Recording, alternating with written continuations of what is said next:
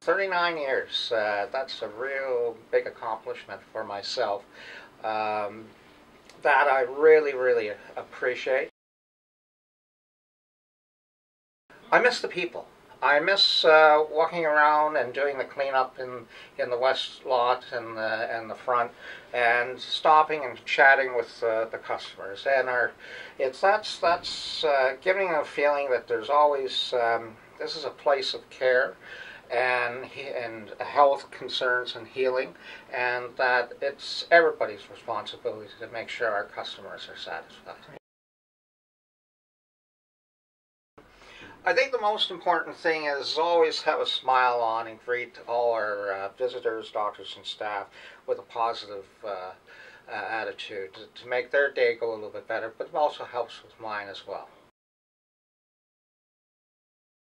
One of the most interesting things that always seem to happen is if we have a major situation which we have to deal with, an airplane crash, or the train wreck back in '79 when they started to shut down hospitals and transfer people to Humber, and those sort of memories and that of everybody coming together as a big team and working, the staff and the nursing and administration. So it was very impressive to see something like this.